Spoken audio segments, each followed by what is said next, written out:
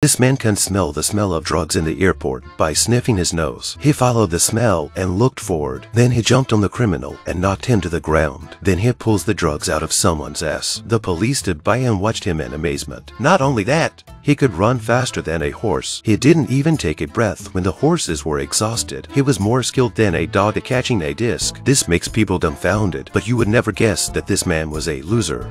Just a few days ago, he couldn't even beat an 80-year-old man at running. He was handcuffed to a pole and beaten by a bunch of naughty kids. When he took them to visit the police station, he ran last in the police test. He was chased and beaten by an old woman. In the end, he even peed on his pants. Everything changed with that car accident. Marvin was an ordinary police officer in the police department. While the others were out playing ball, Marvin got a 911 call. He had to go out on his own when he couldn't reach the other officers. He was in a car accident, trying to avoid a seal that showed up on the road.